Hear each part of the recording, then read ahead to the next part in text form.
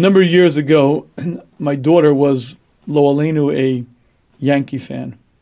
And I, trying to be a good father, took her to a baseball game.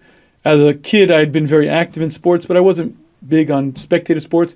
And it had been a very long time since I'd been to a Major League Baseball game. From the time I got there and the game began, I found a very interesting experience. Basically, nothing was going on. Between pitch and pitch, there was almost nothing happening. And by the top of the first inning, I was bored out of my mind. Happened to be that my daughter brought with her a biography of Derek Jeter, and I got a chance to read it.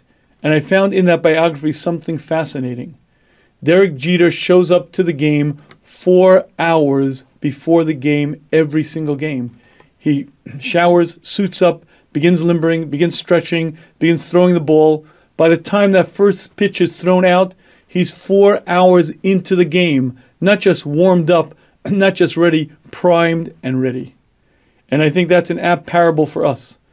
How much time do we take before davening to prepare, to think, to contemplate?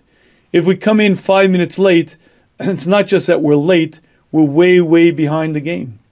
If people say davening doesn't work, it's boring, my mind floats away, spend a few minutes preparing. Spend a few minutes thinking about the greatness of our Creator, think about what davening is.